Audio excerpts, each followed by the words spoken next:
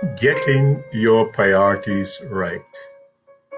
Today is Monday, the 27th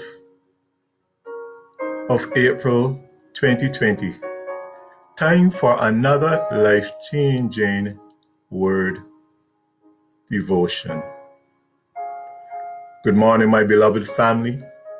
It is with a deep sense of humility and an abundance of gratitude to our Jehovah God that we present to you another week of the Christian Mission International online morning devotion. To God, we publicly say thank you, Heavenly Father, for the rich blessings bestowed upon us in the past week. This morning, we will continue with our focus on God's divine call in this season of disillusionment. Yes, my family, Jehovah God desires us to refocus by turning our attention 100% to Him, and 2, retool, that is to engage in acquiring the skills necessary to function effectively in this transforming age of technology. Our theme this morning is getting our priorities right, and our text will be taken from Philippians chapter 4, verses 4 to 13 and verse 19. My friends, let us consider first of all, rejoice in the Lord always. What does that mean? How can we rejoice in the Lord always in the midst of challenges? I'm thinking now of a songwriter who says, hallelujah anyhow. Never let life's problems get you down. When life problems come your way, hold your head up high and say, hallelujah anyhow. Verse 4 of Philippians chapter 4 tells us, rejoice in the Lord always. And again, I say rejoice. That repetition of the word rejoice is for emphasis. And the Apostle Paul, as he was speaking back then, is calling on us to rejoice in the Lord. Give God the glory and give Him the praise. Thank you, Jesus. God is saying to us, be measured in our dealings with humanity, or be measured in our dealings with our fellow man. Verse 5 says, let your moderation be known unto all men, and the reason is, the Lord is at hand. We are called upon this morning not to be overindulgent or excessive in our dealing each with the other. But as we would want for ourselves, we are also to do to others. Our third point of consideration is borne out in this 6th verse, which says, be careful for nothing, but in everything by prayer and supplication, with thanksgiving, let your requests be made known unto God. Hallelujah. Be careful for nothing. In other words, stop worrying. Somebody says worrying gets us nowhere. It is like a rocking chair. It gives us something to do, but gets us nowhere. And you know for a fact, when you get into that chair and you rock forward and backward,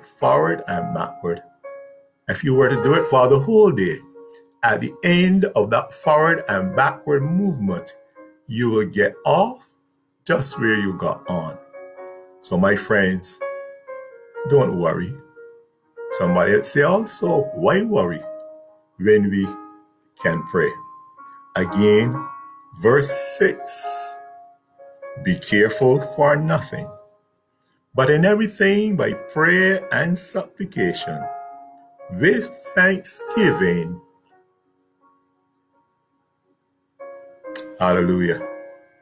With thanksgiving, let your requests be made known unto God.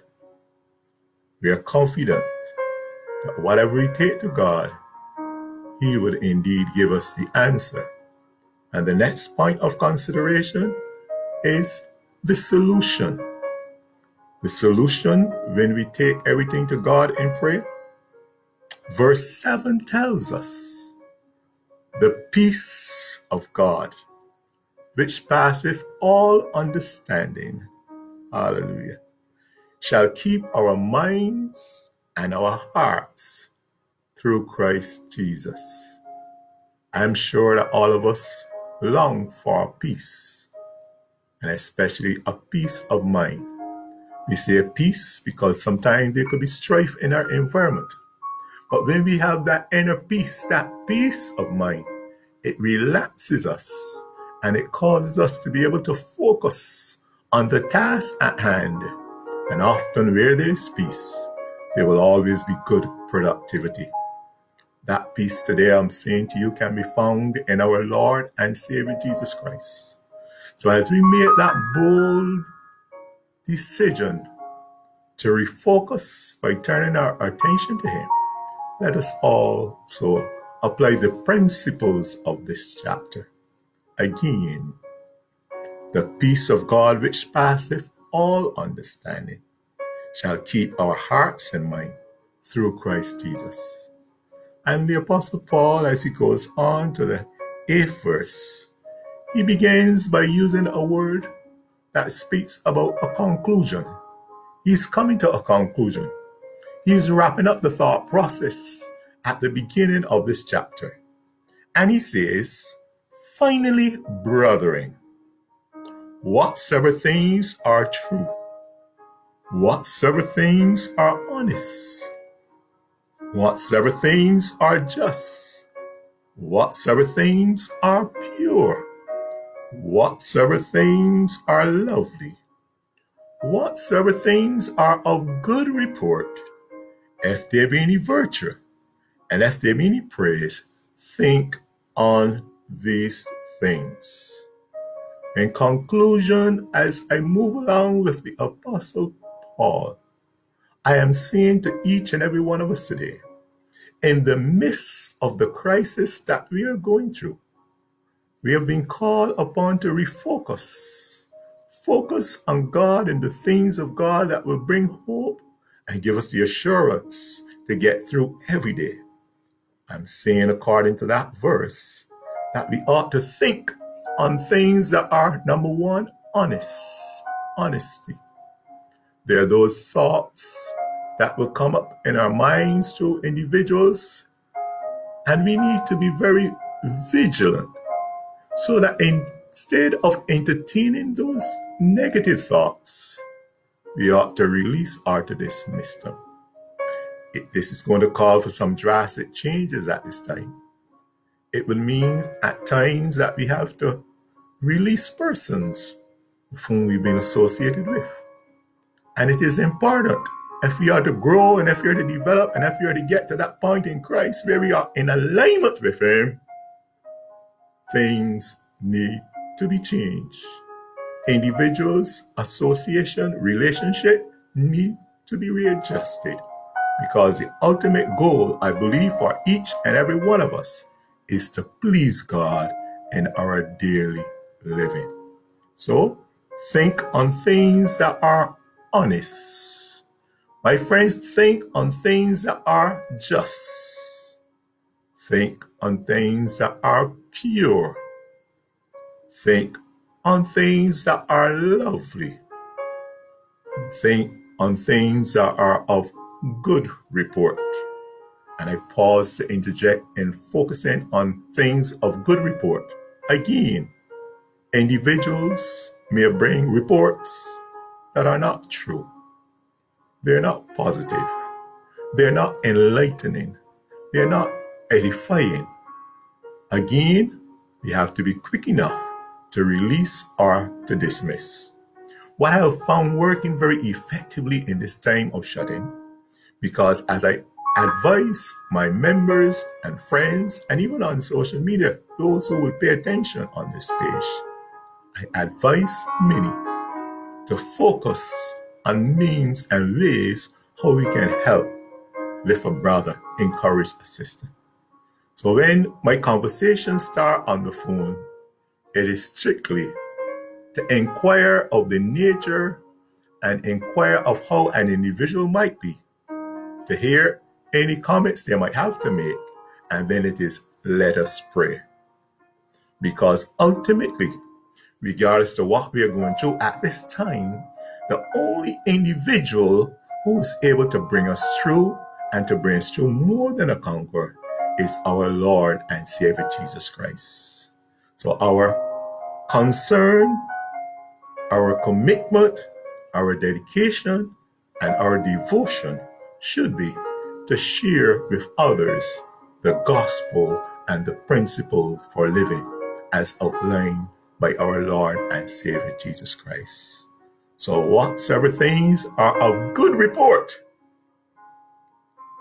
they have virtue, because the verse finishes off by saying, whatsoever things are of good report, if there be any virtue, and if there be any praise, think on these things. The things outlined are all of having great virtue or substance that can help and enhance in our lives. So these are the things today that we are called upon to focus on. So when it comes to getting our priority right, it is where our focus is. Are we indulging in things that are uplifting? Or are we giving second place to the things that are important? Ordering our priority means putting the things that are positive and upliftment before us at the head of any schedule that we may write, physically write, or mentally construct. And I assure you, as we do that, God is going to guide us. He's going to direct us. He's going to open to us doors of opportunities and windows of blessing so that we'll be able to ultimately realize the goal of being in total and complete fellowship with Him. The Word of God in this 4th chapter of Philippians gives us the admonition that there are those things that we can focus on. And I want you to hear, as we continue and come to a close, the thought process of the Apostle Paul. He says in verse 9, those things which you have both learned and received and heard and seen in me, he says to do. In other words, I have been an example for you. Follow my example. Practice the things that I outlined to you. Now, what is the conclusion when we do that? We give God thanks. He says, the God of peace shall be with you. So when we apply the precepts and the concepts of God's word, follow His guidance and His instruction, the God of peace will be with us. And then in verse 12 and 13, he concludes in a very emphatical way. In verse 12, he says, look, I know how to be abased, and I know how to abound in everywhere and in all things. He said, look, I am instructed both to be full and to be hungry, both to abound and to suffer need.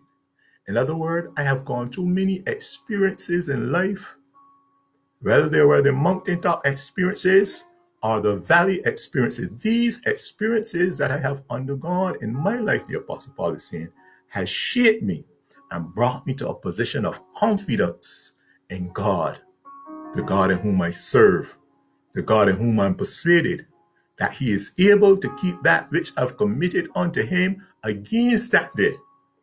Hence, he came to the conclusion of verse 13, a verse that I believe all of us knows very well. Hear this verse and let it be a part of the principle guiding us in the way forward. What verse 13 says? I can do all things through Christ who strengthens me. He then came to that point of realizing, look, I'm depending upon my Lord and Savior Jesus Christ. And I have confidence as I order my life and my priorities in alignment with His will for me. There's absolutely nothing that I will be unable to do. And I present that to each and every one of us today.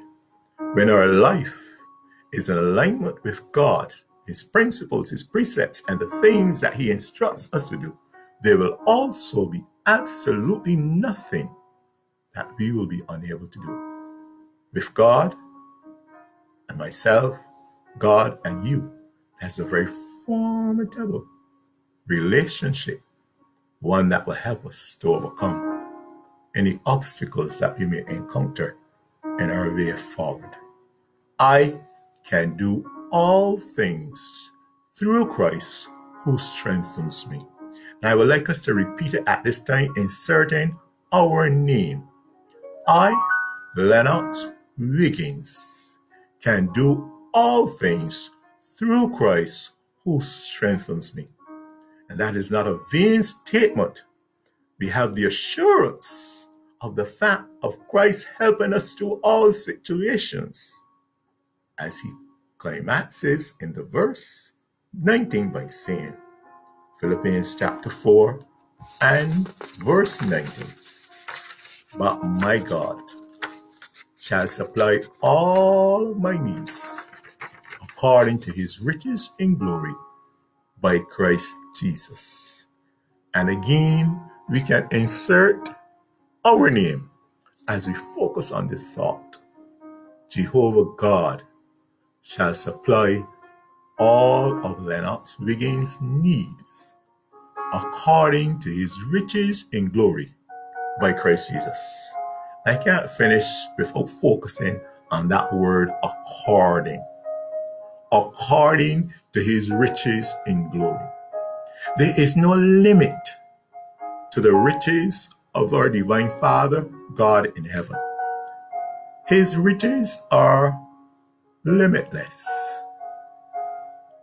He, as the word says, he holds a world in his hand, and the cattle on 1,000 hills is his. And the word is saying to us that he promised to supply our needs according to his riches in glory, which says to you and I right now that there's no limit to what God can and will do for us. If you were to ask me to make something, an offer, in order to give you a little assistance, hallelujah, my limit might be $50 or $20. So I can only give you according to that. I cannot exceed that.